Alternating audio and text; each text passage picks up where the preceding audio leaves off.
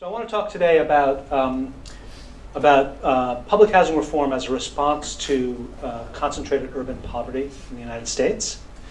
And I'm going to focus my talk on Chicago, which is the largest example of public housing reform in the US. But it's both the ideas behind and the parameters of this policy are reflective more broadly of public housing policy in the United States, as well as in a number of places in Western Europe, Canada, and Australia. So this is really emblematic in many ways of a significant policy thrust toward rethinking public housing and addressing concentrated urban poverty. So I'm going to try to do a few different things. First, very briefly, talk a little bit about the history of public housing and of public housing reform.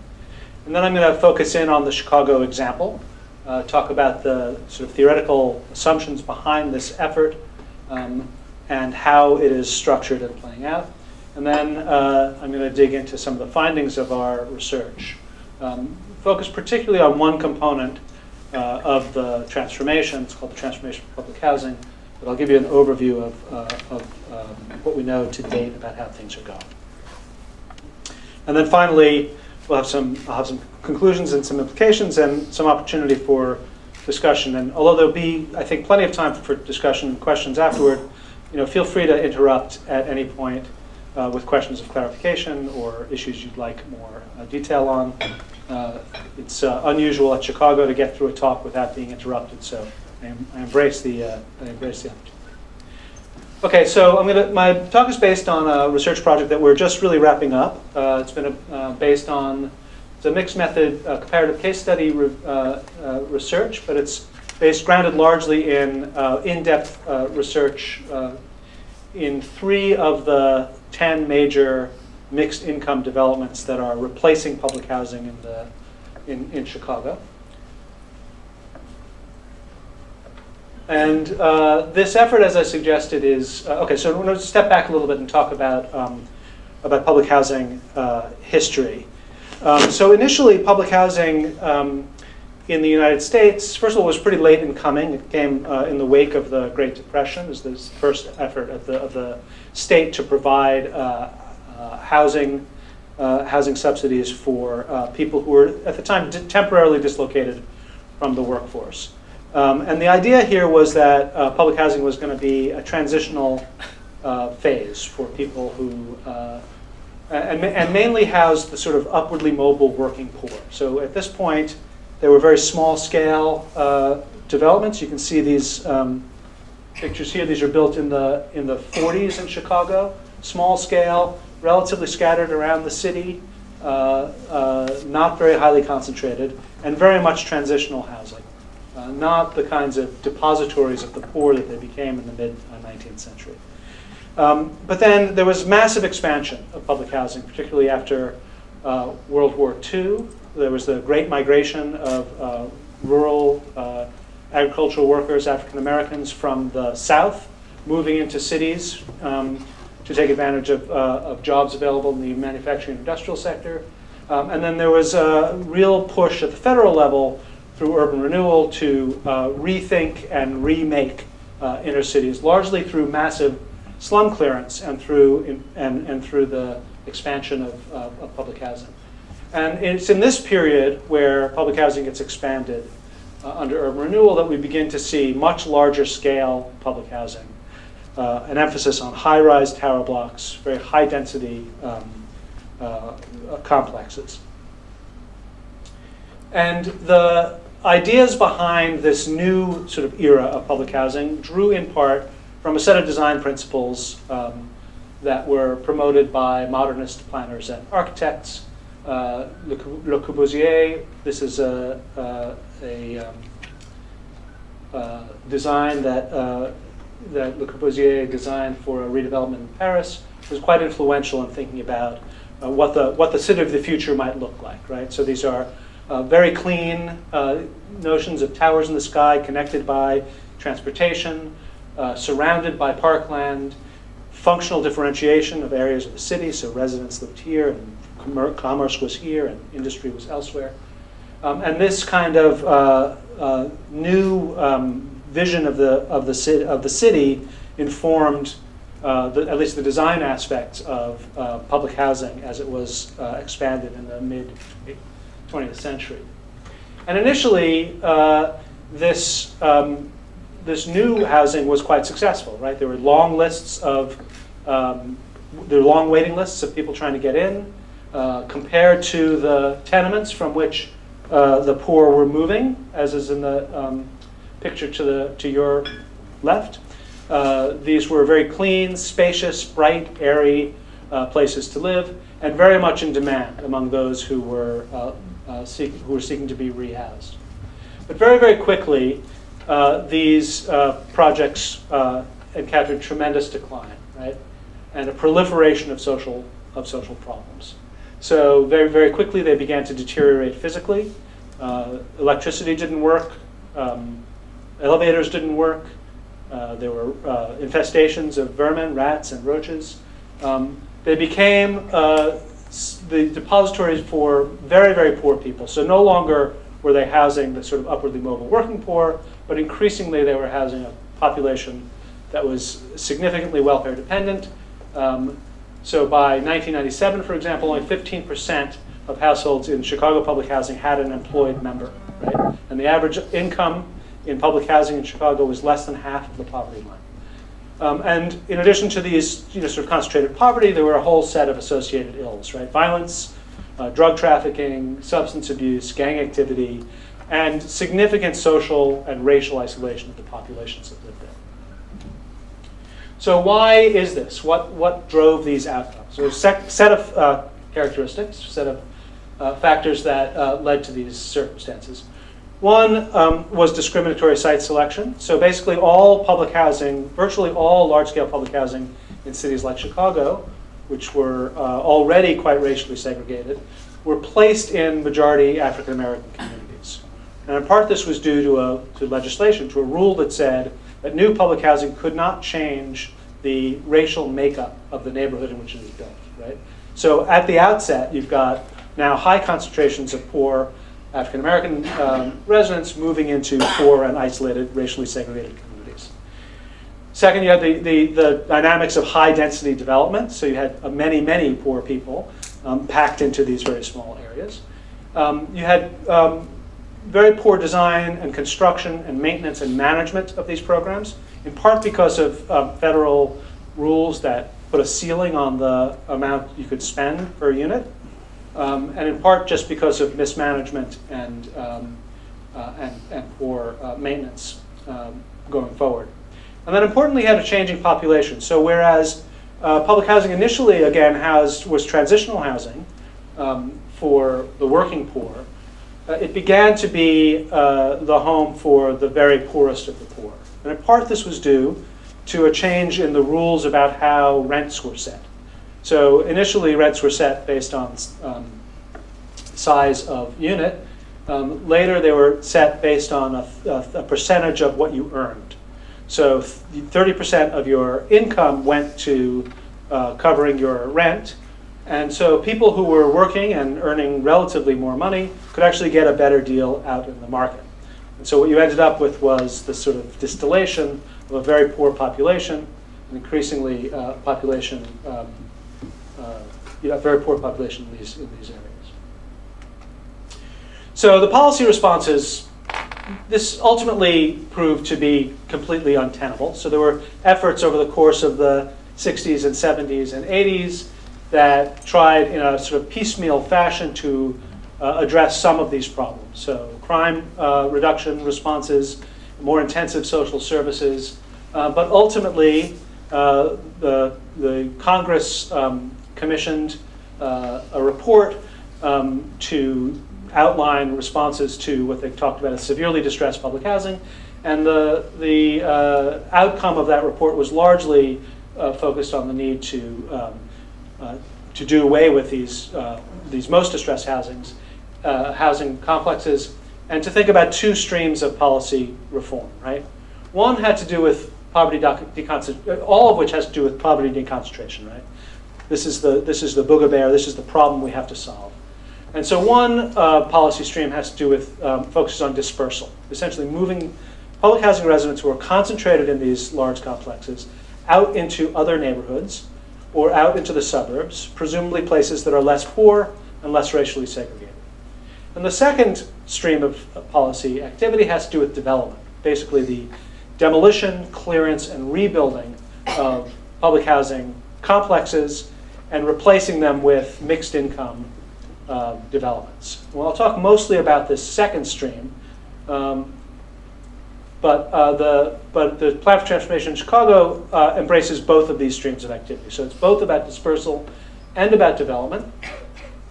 And it is the most extensive effort to remake public housing in the US, at least in terms of its scale and its size and, and its cost. It's very much like much urban policy, and embraces a kind of neoliberal policy argument here. So it relies very much on public-private partnerships, on thinking about the ways in which public policy can harness the market and market actors in order to address social problems. And it also included a significant change in the role of the Public Housing Authority, which shrank from a high of something like 1,500 staff to, I think, about 250 staff today.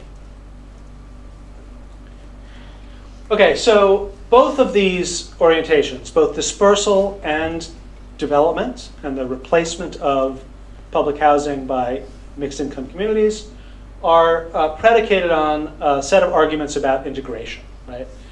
That essentially the problems of concentrated poverty stem in large part from the degree to which residents living in it are isolated from and disconnected from opportunities that are available to others who are better connected to the city. So the Chicago Housing Authority says the Plan for Transformation aims to build and strengthen communities by integrating public housing and its leaseholders into the larger social, economic, and physical fabric of Chicago. Right? So this is the central claim and the central effort. And there's a set of sort of theoretical assumptions behind why integration matters, right?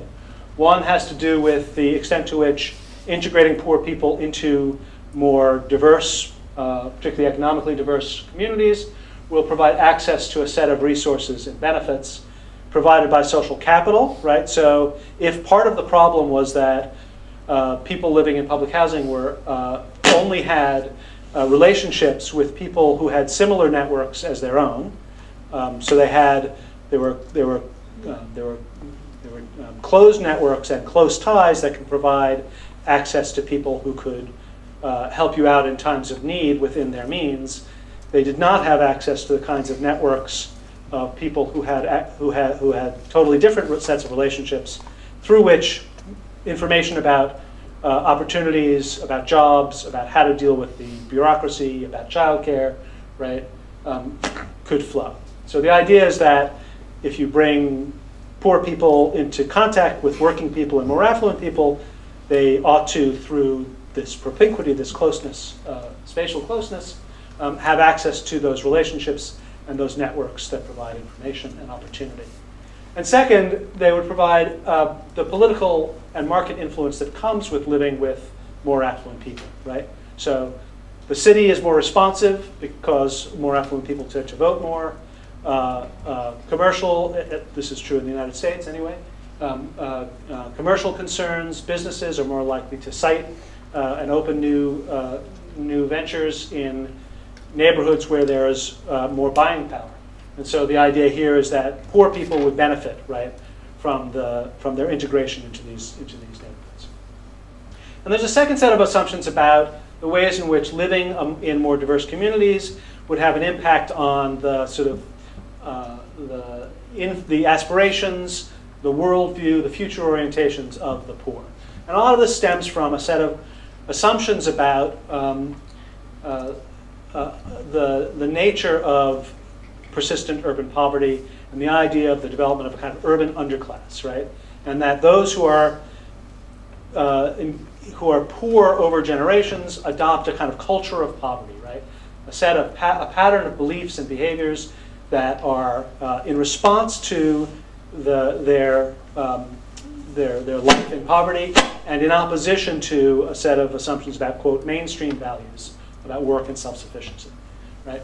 This is a very controversial and I would argue unfounded set of assumptions, but still very much drives and is very much alive and lies behind this set of policies.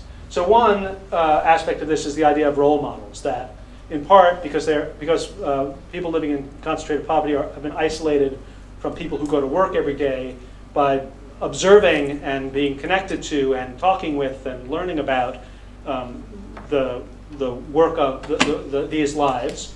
These middle-class role models, these middle-class people would provide role models, right, and open up new horizons for the poor. And second, they would provide greater levels of social control because homeowners or affluent people are more likely to insist on and be vigilant about adherence to community norms. And then finally, there's a set of assumptions about the ways in which design has an impact on the social, right? So the built environment can actually shape and promote particular kinds of community interaction. And whereas the last phase of public housing expansion in the mid-20th century was driven in part by a set of design principles that were promoted by modernism, the current phase is drawing on ideas about the traditional neighborhood and new urbanism. We'll talk a little bit more about that as we go forward. All right, so how is this playing out, right? Essentially, in Chicago, most of the demolition is complete. So all of the high-rise, large-scale public housing complexes are essentially gone. Much of the planned new and renovated public housing is complete as well, although the mixed income development construction lags significantly behind, in large part because of the housing crisis and the economic downturn in 2008. And there have been some, we'll talk more about this, but just to give you a little preview, there's been some clear benefits, I think. Poor people have moved from projects into less poor neighborhoods, though they're still high poverty neighborhoods. And one could argue actually that it would be impossible to find neighborhoods that were more poor, right, than the public housing neighborhoods from which they moved. The physical revitalization, where mixed income developments are being built, is a significant improvement on the built environment. There are clear reductions in crime, better housing conditions in these places. But the broader integrationist goals have been quite elusive. So there's continued racial segregation. There's no evidence of social capital benefits, and no real evidence of, or very limited evidence of economic benefits. And there are, importantly, new and rather dramatic experiences of exclusion, particularly in these mixed income communities. So just talk a little bit about the dispersal component, right? So here's the city, oops, here's the city as it, oops, giving away the next step. Here's the city as it looked. It's hard to see, but these light dots basically just here and here. These are the built public housing, large-scale public housing, all concentrated, really largely concentrated in the Mid-South, a few on the west side. These black dots here are scattered site housing, which was Where is Hyde Park? Where is Hyde Park? This is Hyde Park. Scattered site housing began to be built in the 70s, in part in response to arguments that because of the discriminatory site selection, public housing was essentially running afoul of desegregation legislation. And so these scattered site houses precede the plan for transformation. Post-transformation, I'm going to move to this side here, you see significant dispersal, right? All of these people who lived here are now all around the south and west sides. And so there's been at least a significant outmigration to other neighborhoods. Overlap that map with neighborhoods of high concentrations of African Americans. So these red dots, 91 to 100% African American, highly correlated with poverty, right? Most of the people moving out of public housing through housing choice vouchers are reconcentrating in highly segregated, still very poor neighborhoods. And if you look at the census characteristics by housing type, you see that there's been, across the board, some significant changes in the degree of racial segregation, but they're still highly segregated. And in fact, housing voucher holders, those dots we just looked at on the map, are living in census tracts that are more completely African American than those who have moved back to renovated public housing. And in terms of poverty, you see, reductions. The early public housing, this is traditional public housing, so it's still around 40%. Reductions, but still largely poor, high poverty neighborhoods compared to the city as a whole. You see across the board increases in households that have an earning member. So that is a benefit, with the exception of the voucher holders. So voucher holders, these people, this is the majority of people who are moved out of public housing. Very little improvement there. And you see, but you do see across the board improvement in earnings, though everyone is still hovering at or about the poverty line. So this green line is the poverty line for a family of 4. And it actually probably underestimates the story here a little bit for voucher holders, who tend to have larger families. And probably things look a little bit better for folks living in scattered site because they tend to have smaller households. Okay, so that's the dispersal story. What about the mixed income communities? The mixed income communities, although they have accepted a smaller percentage of public housing movers than moved into voucher housing, are, I would argue, still a central manifestation of the transformation. First of all, the demolition of these sites that are now mixed income communities is what drove the whole process of relocation. And secondly, it's in the mixed income communities that you arguably have your best shot at promoting integration. That is the stated aim of this policy, right? So how is it playing out? Again, just a brief preview. Certainly, as you can see, much better built environment. These are clean, safe, well-appointed residences. There's clearly a better economic mix, and to some extent, in some sites, a better racial mix in these sites, and significant improvements in safety, as we'll see in a moment. But again, limited economic benefits, limited and sometimes problematic social interaction, and these new dynamics of exclusion that we'll talk about in some detail. So why is that the case? Right? In these mixed income developments, you've got an explicit effort to make integration work. Right? You've got an intentional mix. Public housing residents have units set aside for them. There's other low-income rental. There's market rate rental. There's home ownership opportunities at the market rate. There have been a set of community building efforts that development professionals and property management have engaged in to try to make these communities work and to try to promote the integration of public housing residents into these neighborhoods. And there are a set of design choices that try, a la new urbanism, to facilitate this kind of interaction, right? That ways of thinking about the built environment that will support and enhance and catalyze positive social interaction. So just to give you some examples, here's a multi-unit dwelling. And here's a set of townhomes. There are no outward indicators of which of these units is a public housing unit and which is for a market rate renter or owner. So from the outside, you cannot tell who lives where. So a way of trying to reduce stigma and promote integration. You also have this effort to spatially integrate public housing and other low-income renters into the community alongside more affluent people. So these purple dots are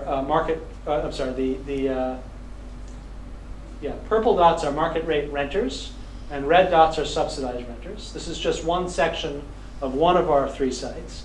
And you can see that renters at all income levels are integrated at the building level. So neighbors of vastly different incomes are sharing buildings, and homeowners are integrated at the block level, but not at the building level. So there's this effort, again, to sort of bring people from very different backgrounds together where they can interact and coexist. But in spite of these efforts, you have limited social interaction, and to the extent there is social interaction, it tends not to be particularly instrumental and is often contentious. And you have unequal participation in the things that people do in their communities. And that participation is quite compartmentalized, right? So the kinds of activities, organizations that public housing residents participate in are those that market rate renters and homeowners don't participate in, and vice versa. In addition, you have what we'll talk about in a good deal more detail in a moment, the reliance on a set of market mechanisms and logic. So the private market and the requirements of the private market drive a lot of what takes place in these sites. Privileged place of private property and fundamentally different orientations to what these communities should be and how they should work. Particularly between developers, homeowners, and higher income renters on the one hand, and low income renters on the other.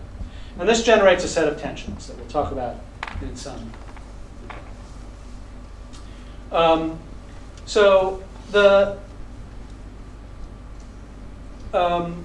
So I think I want to talk about three different factors that contribute to the nature of and limited success of the integrationist aims here. One has to do with a set of orientations that drive decisions about the design and also the management of these communities, focusing on sort of market norms and broken windows assumptions about crime. And then I want to talk about the mechanisms and strategies that are used to govern these communities. And then I'll talk about responses and conclusions. So first, with regard to these orientations, the first one has to do with the sort of primacy of the market here. On the one hand, sort of exchange value orientations, right? So homeowners are very concerned about their homes not only as places to live, though they're that too, but also as investments that are going to provide a return. And particularly in the context of the housing crisis and the economic downturn, the concerns about the value of their homes play into a set of tensions and dynamics of the neighborhood. In one of two ways, right? Either homeowners are more and more concerned and feeling trapped in these neighborhoods, and so more inclined to get angered by things they don't like in them, or they decide they're going to stick around for a while because there's no way to sell their home at a profit, and so they get more engaged in the communities and in trying to make them work. So related to these, to exchange value orientations are a set of middle class preferences about what urban life should look like, and a set of behavioral expectations about neighborhood norms. And these, as one developer put it, should be set for the highest common denominator, right? And this leads to a set of concerns about general incivilities that lead to a set of regulatory responses that we'll talk about in a moment. And again, part of what drives this is this sort of enduring significance of this urban underclass narrative. The fact that basically poor people, and particularly public housing residents, don't share the same values, the same expectations, and embrace the same behaviors as middle class people. Okay, so a homeowner in West Haven Park, which is one of the sites, says, I'm a market rate person, right? So you think about your property value. So you may like the kids on the block, and you might think they're cool, and they should be hanging out, but at the same time, you don't want people driving around seeing them hang out, because it might give the wrong impression of your property value. And another homeowner says, you don't have this going on in the communities on the north side. He's talking basically about just people on the street, particularly unaccompanied youth on street corners, right? You don't have it going on in white communities, and I don't think we have to deal with it here. The loitering, the children just hanging out on the block, they don't live here, so why are there 25 of them hanging out here? Why are kids just walking in the middle of the street? This gives you a window into just the sort of basic, right, level of what counts as incivility that is annoying homeowners in the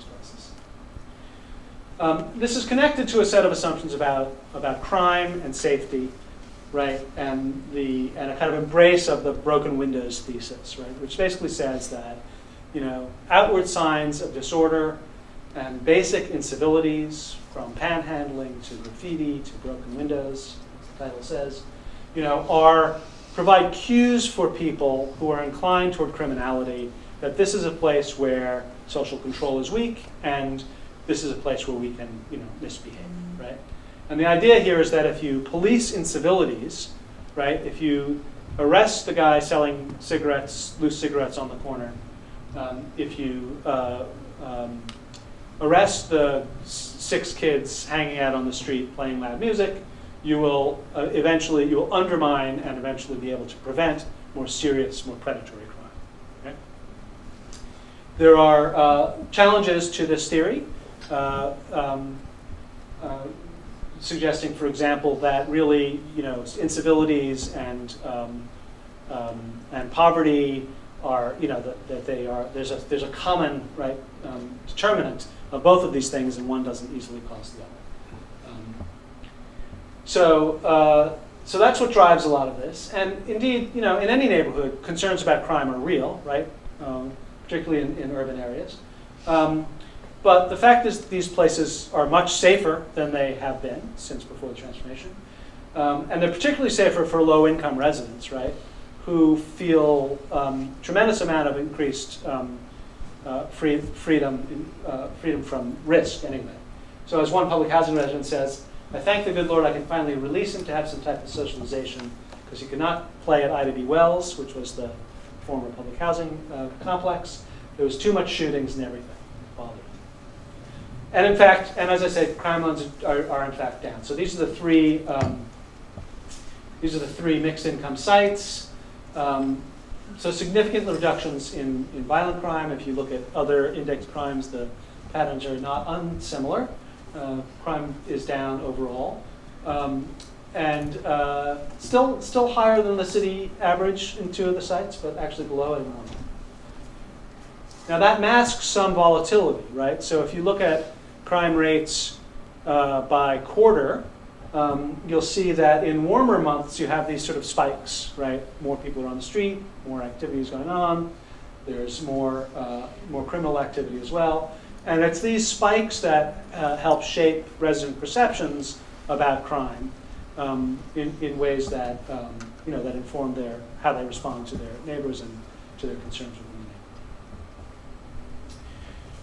remake. Still, though, most concerns really focus on a range of incivilities, right? And this is about noise. This is about unsupervised use. This is about people, particularly young people, hanging out.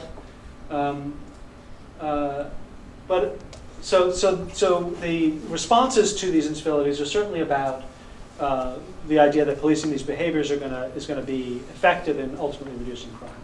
But they're also in response to some basic preferences of the middle class who are living in these communities, right? And often residents and development professionals make a kind of seamless connection between these incivilities and ideas about more significant crime. So a homeowner says, for example, the message that property managers are sending, we care, we want you to live in decent housing, but we also want you to care. We don't want people living in housing who are going to mess it up. So that's drug dealing, that's prostitution, okay, clearly criminal and problematic behaviors. That's selling cigarettes out of the back of your place. That's loitering, right, at 2 a.m. That's people swinging by in the car with music. That's the whole kind of attitude. So there's sort of seamless connection between incivilities and crime. Another homeowner says, I feel safe around here, but if someone came to me and wanted to buy my unit, I would sell it because it's not what I bought into. Right? It's the people who hang out on the corner and barbecue, the youth, watching them running from this house and that. So again, these sort of, basically concerns about behavior rather than safety and threat. And a public housing resident sort of responds, right? They're acting like we're the problem, but our community has been like this. They have a problem when we're standing on the corner. That's what we do. We gather in groups. There doesn't have to be drug activity or anything for us to hang around. So the interpretation of people on the street is, on the part of homeowners and property management is largely that this is a crime waiting to happen. The sense of public housing residents and lower income folks is this is sociability. So this leads to a set of responses, right? Both in terms of regulation and various forms of privatization. And includes sort of the routine limitations on access to the use of public space. And it is particularly focused, these regulatory regimes are particularly focused on low-income residents, public housing residents, and other low-income renters. And it should be pointed out that both neither property management nor more affluent residents in these neighborhoods make any real distinction between public housing residents who have been relocated to these sites and other low-income subsidized renters. So they become the target of these regulatory regimes. So a development professional at one site says there's a huge distinction between owners and renters. What the owners do that's annoying to the owners are things that you'd expect in a condo building. You know, they're leaving their trash in the trash room instead of throwing it down the chute. They're leaving their pizza boxes out, right? Whereas the renters, you know, it can happen all the time. A tax credit or a subsidized renter is selling drugs out of the unit. So the presumption is that we're talking about very different kinds of behavior among different kinds of residents. So the nature of regulation plays out both in terms of governing private behavior and in terms of trying to control and redefine public space. So there are a range of lease requirements, house rules, work requirements, household maintenance, drug testing, rules around guests and visitors, inspections that are visited on renters. Now, in theory and by law, right, what you visit on one renter, you have to visit on another. So market rate renters, middle class people, are also, if there are drug testing requirements at a site, market rate renters are also subject to drug testing. If there are, unit inspections on a site, market rate renters are also required. In fact, though, so the expectation is at least once a year you let someone in your apartment to make sure you're treating it right. In fact, this rarely occurs among market rate renters. And for public housing renters in particular, these inspections are not annual, but often monthly. And part of that is because of the different streams of funding that go into subsidizing these apartments. You have different organizations that have a stake in these apartments. But the outcome is you've got, rather draconian and frequent visits and surveillance. It also plays out in terms of the control and definition of public space. So controlled access, community rooms as opposed to a lot of open civic space, fenced in playgrounds,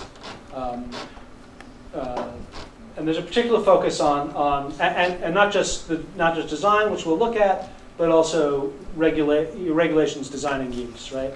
So regulations against barbecuing. Homeowners can barbecue in their private space. Renters cannot barbecue in public space, and they have no private space.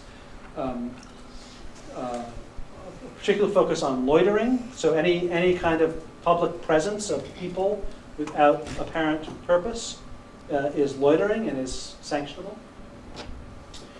So a couple of examples. So part of the issue is that the ideas behind new urbanism, which talk about, sort of in part about the importance of civic space and mixed use and of walkability, the kinds of features of the built environment that can promote social interaction, are sort of selectively embraced. And the aspects of new urbanism that get embraced more thoroughly are ideas about defensible space rather than civic space. So you've got private entrances which are meant to promote the ownership and taking responsibility for monitoring and surveillance to keep places safe. You've got, to the extent you've got playgrounds and public space for recreation and social interaction. You can't really see it here, but this is clearly fenced and controlled. And you've got community rooms that residents can sign out, but that management is in control of. This is the same site for which you saw the distribution of units by income. And it's the site actually with the most park available to it. But parkland is peripheral. Actually, these residences that are on the edge of the parks are homeowner units. These are townhomes. The rental units are here and are so have less easy access to this stuff. This boulevard is an area that often gets used for barbecuing and socializing among renters, but property management and homeowners think that's an improper use of this space. That this should not be considered a park, right? This is a boulevard, it's green space, but we shouldn't have people hanging out. So a development professional, explains, right?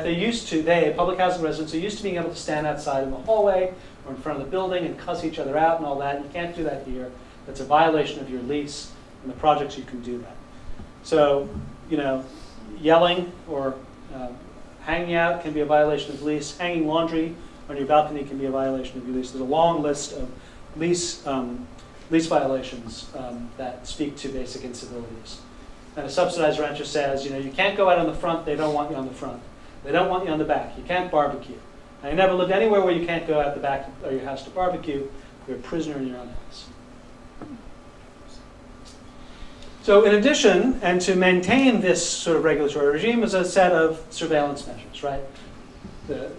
Mainly through property management, but also through through engaging the police. Unit inspections I've already talked about. Cameras, in one of the sites, about 150 CCTV cameras were placed around and targeted at all the rental buildings. Not the public parks, which already have City of Chicago CCTV cameras. So the city in general is expanding its electronic surveillance of its citizens. And resident recruitment. So property management will go to residents that they know and say, have them keep an eye out on things and let them know if there are things that are a problem. So property management manager at one of the sites says, according to my visual inspection, I can look at a building and look at it and say, I need to go and visit that person on the second floor, right? Just by seeing that there's too much traffic inside the building going on. When I start to notice it, there's a pickup of traffic, I know there's something wrong. And the thing is, I don't so much as go over there, I call residents inside the building that I have a good relationship with, and I say, hey, what's going on? So you've got sort of formal surveillance on the part of management, electronic surveillance with cameras, and informal surveillance through recruited residents. So public housing residents at one site says, it's like everything they do, they know about it, right? And another at a different site, believe me, you're being watched, the cameras. And if anything goes wrong, they pull you in the office, and they're going to tell you every detail. Now for some residents, this is a fair trade-off, right? So they've moved from housing projects where elevators don't work, where heat doesn't work in the winter, a very big problem, to these safer neighborhoods with much better housing units.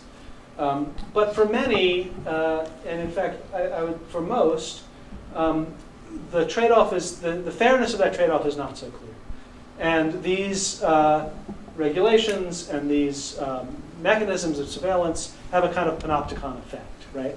That they are being constantly watched, they're walking on eggshells, and the consequences for public housing residents are significant because, if you lose your right to your lease, and this is your permanent housing choice, you may lose your right to subsidized housing overall. So I anticipate myself, right? Penalty, differential impact. So a number of sites have embraced a kind of 3 strikes and you're out policies. So again, this increased risk of eviction. There's a zero tolerance policy for criminal activity, which includes the criminal activity of relatives and potentially of guests, and includes things like overuse and abuse of alcohol. Right? A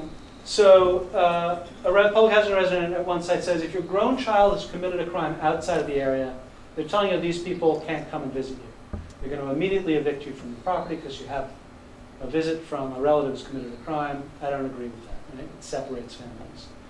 And a CHA staff member talks about how on the way to a meeting, he noticed a couple of black guys hanging out on a stoop, sitting on the porch of a unit. He knocks on the door, and he says to the resident, who's a public housing resident, you know, you can't have young black guys hanging out in front of your house, right? You'll be held responsible if anything happens, and if something goes wrong, you can be evicted. So there's this extension, right, of responsibility, not only to family members who live elsewhere, and not only necessarily to guests, but to people who are present on space that you're responsible for. So what are some of the responses here?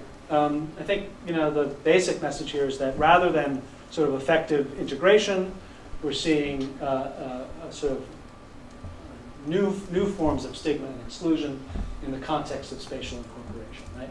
Public housing resident says, so we're like little testing mice. They just want to see if we're going to make a wrong move. That's why they give us 3 strikes, and we're out like some kind of animals. You also see some countervailing dynamics. So in some cases, public housing residents, other low-income residents, in the absence of public space, are appropriating space that is available for social purposes. So you have people bringing up folding chairs in front of their houses. You have people barbecuing on sidewalks or on the kind of boulevard I pointed out earlier. You have the appropriation, in the words of the market rate renter, the invasion of spaces like parking lots for social purposes, right? So a market rate renter says they need a park for people that are loitering on the street. They're in front of your house. They're congregating in front with about 10 chairs. Kids running down the street. So in some cases there is this sort of reappropriation, but in most cases what you see is withdrawal, right? So rather than risk eviction for minor offenses, public housing resident says, I'm just going to stay in this shell in my house and mind my own business. When they come for me, they come for me. All right, so a few quick conclusions, and then I hope we can get to some discussion. So clearly there are some successes, right? Safety, better built environment, and so forth. But these broader integrationist goals, the fundamental argument for why both dispersal and mixed income development is an appropriate response to concentrated urban poverty are proving to be elusive. You have continued segregation for voucher holders, as we saw earlier. There's been little economic and social integration in mixed income communities. And in these mixed income communities, what you haven't said is of effective integration is a kind of move from segregation in the public housing from which they moved to a kind of incorporated exclusion, right? They're integrated spatially, but they are excluded socially, economically from full participation in these communities. So why is that? I mean, part of it is about some fundamental miscalculations, right? Miscalculations about the role of spatial distance and the likelihood of spatial distance and social distance and the likelihood that propinquity can lead to effective interaction and the development of social capital. The social distance between the poorest and the most affluent in these communities is quite significant. And much more significant in Chicago than many other experiments across the country. And so that really militates against the kind of idea that spatial proximity would lead to effective interaction and integration. Second, I think the idea that the relative focus on role modeling, on the idea that we can solve problems of poverty by focusing on the behaviors and orientations of the poor, overemphasizes the individual determinants of poverty and underestimates the kinds of institutional barriers and structural factors that produce and reproduce poverty. Third, you've got an over-reliance on housing, right, as a policy mechanism, which doesn't address by itself, right, poverty. And an over-reliance on basically spatial solutions to complex social and economic problems. And so you've ignored a whole set of issues that really lie behind the generation and reproduction of And then finally, I think there's been an overly optimistic embrace of the idea that market goals, market means, can naturally and without support and intentionality, or greater intentionality, provide the means to social ends. That these are not, there's not a seamless and unproblematic connection, right, between the ways in which the market works in these contexts and the social goals of integration and poverty reduction. So I think we need to rethink that. So in the event, there are a bunch of fundamental tensions that, between integration on the one hand, exclusion on the other, between use and exchange value, between the promotion of order and the freedom to enjoy neighborhoods as equal citizens, and between appropriation and control. And I think there are some implications here about the design and allocation of public space. So we've seen that much of these developments are essentially residential. There's little public space in terms of parkland or other places where people can gather, and the development of commercial and other kinds of mixed-use spaces has lagged well behind this emphasis on residence. So I think we need to rethink, we need to relook at and take more seriously some of the tenets of new urbanism that suggest that walkability and mixed use can provide spaces for interaction and effective neighborhood.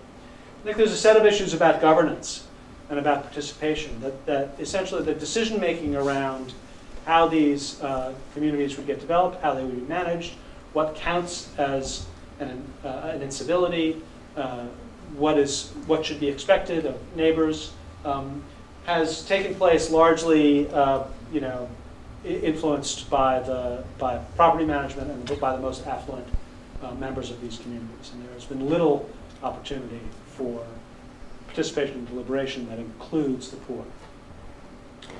Third, I think part of it is about re-envisioning or considering what we think about urban life and what neighborhood life in cities is about.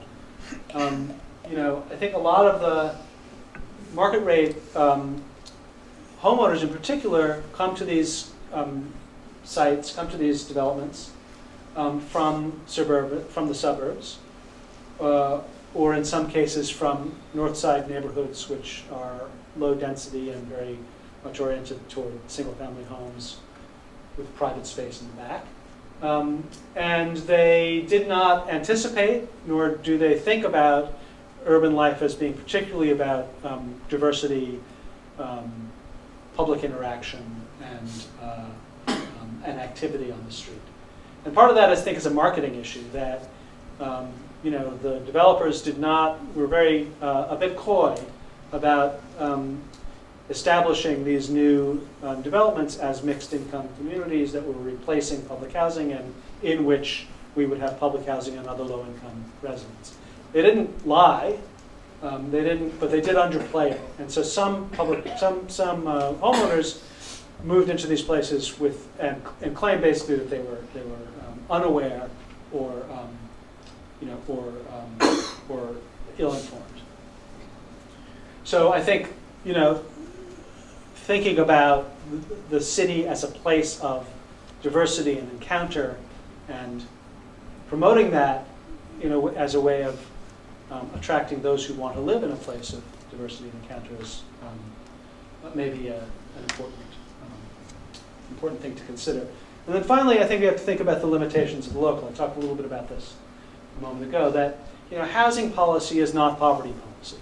And although there were associated social service supports and associated job training and a number of things that were meant to sort of bring public housing residents on a more equal footing with their more affluent neighbors, that was a relatively minor consideration in the rolling out of this policy.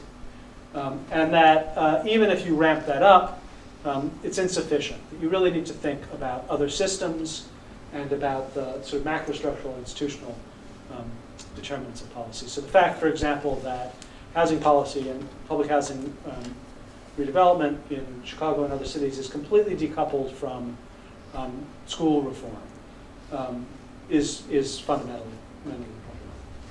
So I think I'll stop there and invite comments, questions, and the like. Thank you.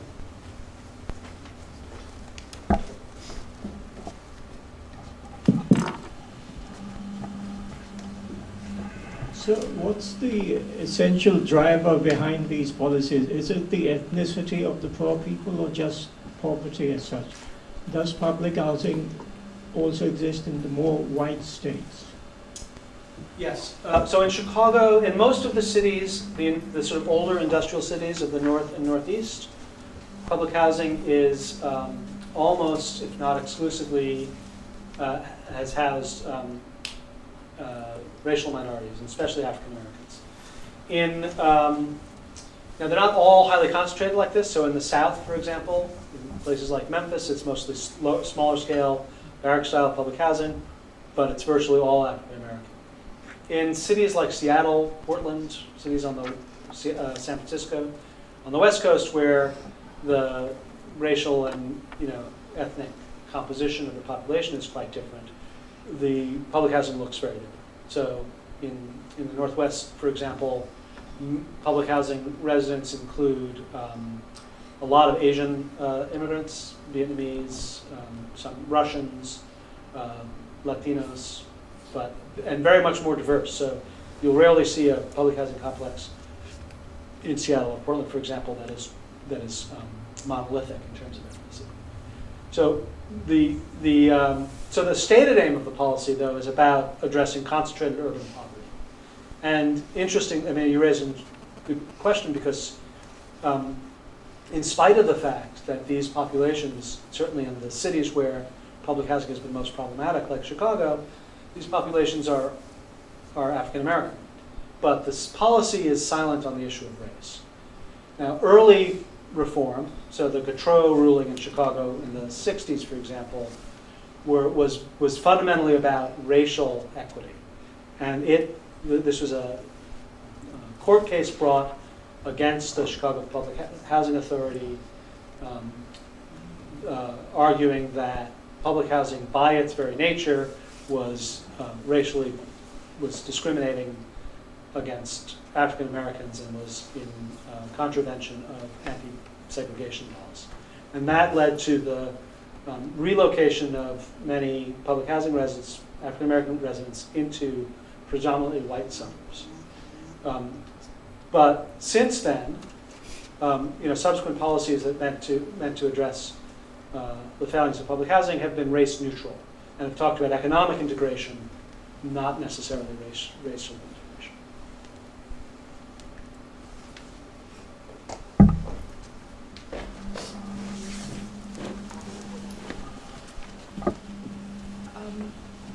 I'd be interested in knowing if in the fieldwork that you conducted, if at all there was a comparison which could be made as to whether people who live in public housing prefer to live in a very monitored environment, which is a mixed income housing colony, for example, rather than those which are not mixed income.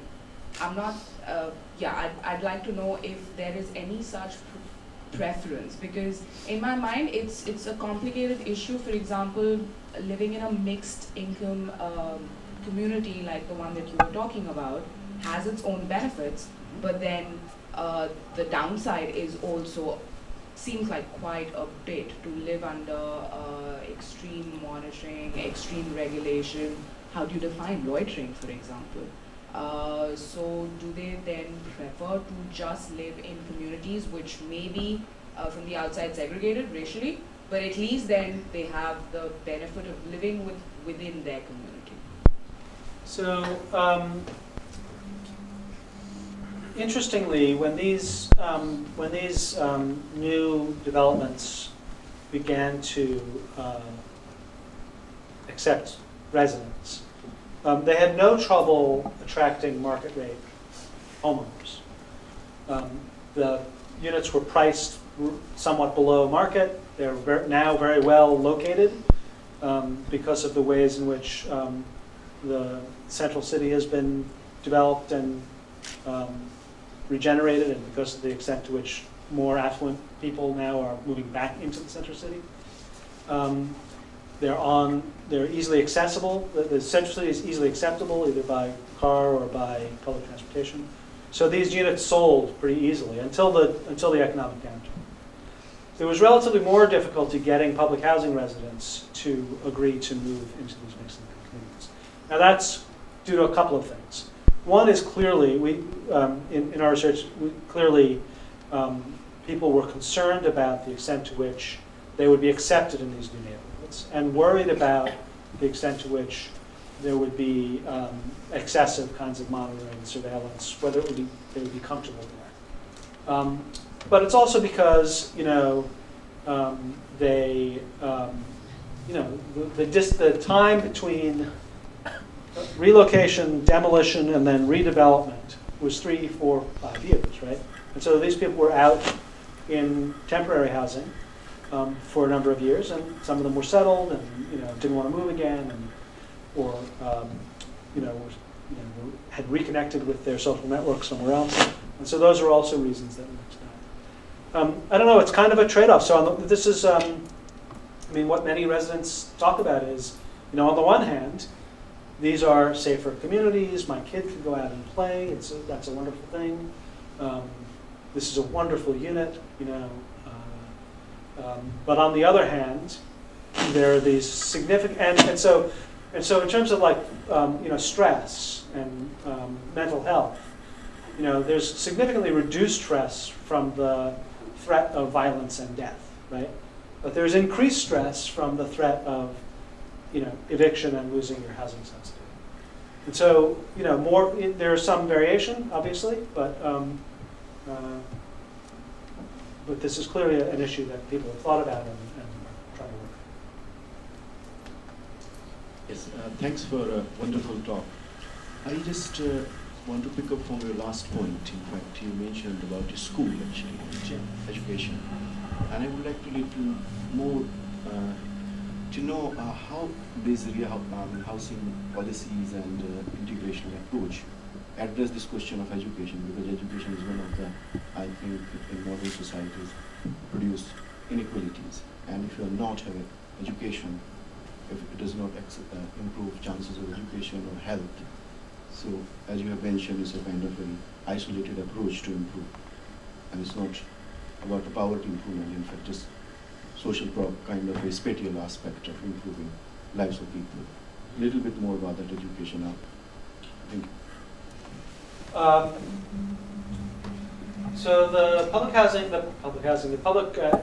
school, public education in Chicago is problematic, as it is in many large cities. There have been a range of different efforts to reform it over the years, from a focus on more local control of schools to a focus on incentivizing performance and punishing lack of performance. So part of the dynamic that was going on in the context of the transformation was also the closing of a number of poor performing schools, which led to the moving to churning of school populations to other schools around the city. And now the principal focus, there's, I guess, two. I'm going to sneeze. Now that I said it, I'm going to sneeze. All right, I'll sneeze in a minute. There have been two kind of thrusts here. One is the development of a set of magnet schools, particularly at the higher level, which are competitive, public schools and publicly run, that are actually many of them are quite excellent, but they tend to be accessed by families with greater capacity to, pay attention to where these schools are, to help their kids through the testing and admissions process and so forth. And the second thrust has been around charter schools. So These are public schools that are privatized, that essentially are given over to either nonprofit educational organizations or for-profit school firms to run. And you know, and they some of them are very successful or look very successful, some less so. There's a lot of arguments. So proponents argue that charter schools open up, you know, a kind of the opportunity for creativity and reform that is crushed in the context of a large public bureaucracy. And opponents or critics suggest that a couple of things. One is that, yes, some charter schools can do very well, but basically by funneling public resources into the development of these few charter schools, you're undermining the potential of fixing the system as a whole. And second, that although the outcomes that charter schools often tout as evidence of their success are often driven a lot by selection biases. So that even when charter schools accept enrollment based on a lottery, that over time they counsel kids out in ways that lead to a much more highly selected group of students. So these things are all going on sort of at the same time, and in some cases, like in Oakwood Shores, one of these sites, so the University of Chicago runs, I think, 4 charter schools now. Several charter schools on the south side of Chicago, and these are I hasten to add, effective, well-running schools. But they're, it's a small drop in a very large bucket, and so is addressing the needs of a relatively small set of students. I'm not sure how well that answers my question. Thanks. To continue the question about education, what impact does this kind of housing have on private schools? Have the number of private schools gone up? Are more schools, or it's a mixed lot in the public school? Certainly the number of charter schools has gone up, which is this sort of public-private thing. I don't know the answer to that question. I feel pretty confident to say that this housing policy, the transformation, has nothing to do with whatever's happening in terms of the number of private schools. I don't think it has had any impact on that. But I don't know whether there are more or fewer private schools now than there were. Actually, the number of private schools have gone up. Okay. Yeah, at least since the 60s in Chicago. Uh-huh. But and more parents are sending their Kids to private school. To private schools if they can. Right. But I don't know whether it has any connection. Well, the connection that it has here is another example of compartmentalized participation. That is, the schools that higher income residents in these communities send their kids to are more likely to be private schools. That's what I was wondering. Than the schools that low income residents send their kids to. And so they don't, so there's no really interaction in institutions either, because they're going to different schools. Yes. 2 questions. First one is, any specific insights on why the housing voucher program had less positive effects? And the second one is, so at least in India, the experimentation with slum housing or low-income housing is to give ownership units rather than rental. So basically it's segregation and concentration. Right. You're putting up poor units on a very low amount of premium land, building vertically, but you're giving ownership. Would the effects of self-exclusion or loss of self-value, what do you think? Would it be higher, lower if you have a tenure of security in terms of and being able to sell your own units after some time back into the market and move up that economic chain? So to the first question, I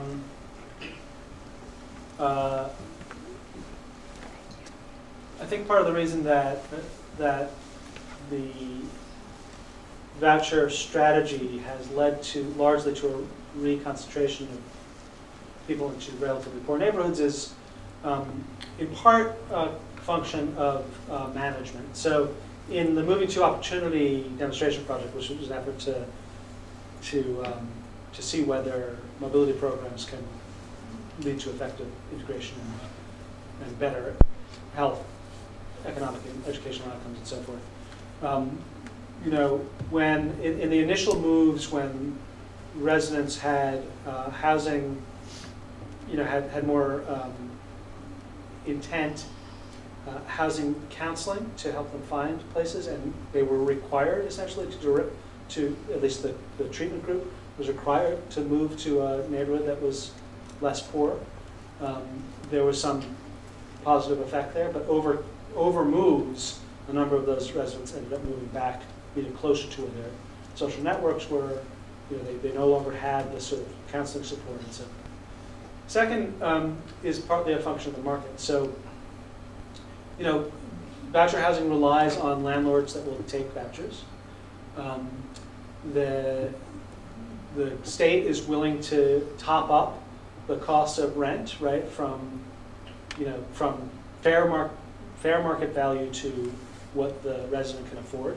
And in more affluent neighborhoods, that distance is too great. So between those two factors, where voucher housing is available is in neighborhoods that are largely African American and still fairly poor.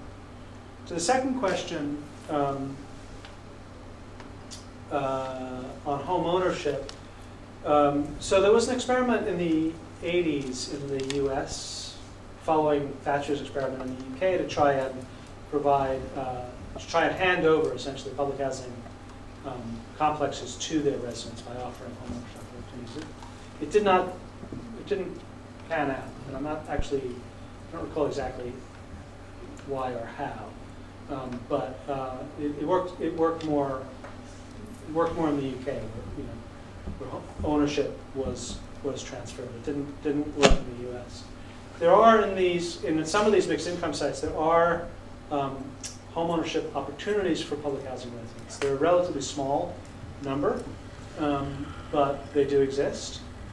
They tend to have been, and they've been relatively successful. That is, there haven't been any foreclosures, for example, at least in the two sites that have them that we studied. They tend to have been taken advantage of by public housing residents who are particularly well placed. So a number of resident leaders, for example, who are members or leaders of the local advisory councils, which was the tenant representative group in each of the public housing residents, who, you know, ended up in either employed by or certainly well connected to decision makers at the CHA. Those are the people who end up moving into these units. I think it's possible, you know, that if you can make homeownership work, that you can affect some of the benefits you're talking about. I think that, you know, homeownership isn't for everyone, and you know, it has been the sort of the presumed American dream, and, you know, if you don't own a home, somehow you're less of a citizen. Although I think the housing downturn and the foreclosure crisis has shaken that up quite a lot, right? And I think there are lessons there about, you know, about promoting home ownership for people who really can't afford it, right? And so unless you can establish financing mechanisms that are manageable, then moving to home ownership is probably not.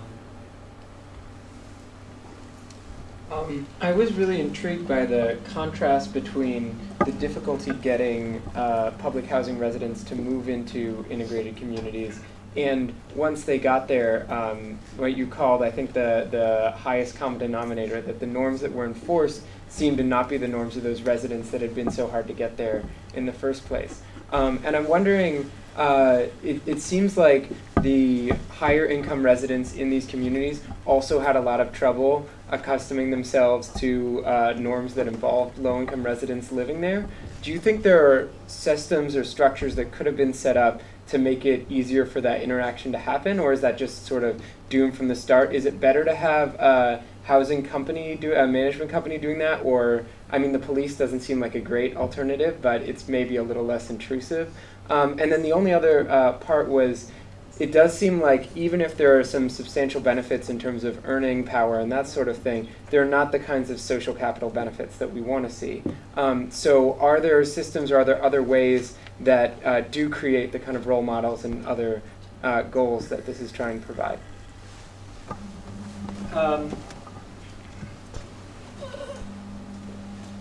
Okay, so I'm going to start with the last one, and you're probably going to have to repeat the first one. I think that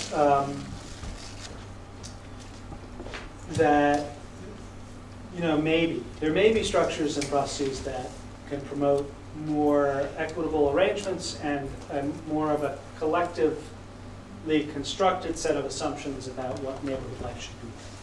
And those might include, sort of participatory mechanisms that bring residents together and, let them talk and work these things through. But those processes are notoriously difficult, right? So I'll give you an example of how they. So there are a number of mechanisms that were set up that brought residents together to deliberate, right, about various things. But they tended to be quite separate. So public housing residents and low-income renters that were, so tax credit renters, brought together in renter meetings, to which market rate renters did not show up, because why should they? And that were, in the event, much less about deliberating about, hey, how things are going, and more about, here are the rules, and people are watching, and walking outside of your apartment in your pajamas is upsetting your higher income neighbors. And so they were not really, in the event, they were not really deliberative bodies in the way they might be.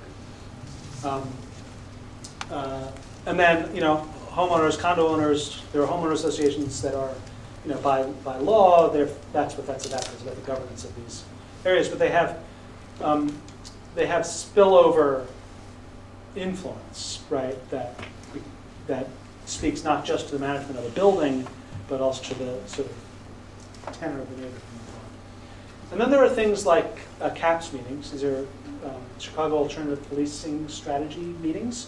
So these are meetings that the city of Chicago and the police department organize in each police beat as a way to connect residents to the police, to make the police more understanding and responsive to residents.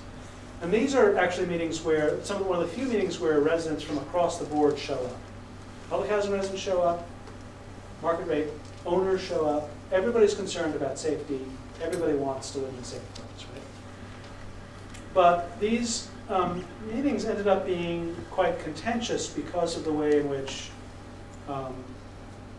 again, not necessarily, and even not often crime, although a shooting would obviously focus the discussion on violent crime, but often about these incivilities. These problems were sort of laid at the feet, either explicitly, often explicitly, sometimes less explicitly, of public housing residents who were still there, or their guests and their friends. And so these became what could be, right, a public forum where residents from different backgrounds who clearly share the same values and interests could work together on them, ended up being quite contentious because of a kind of set of assumptions about who's to blame. I don't think it has to be that way. I just think that you need that those processes require a lot of care and intentionality, and they require, probably some. I'm not sure training is the right word, but training on both sides of the aisle, as it were. That is,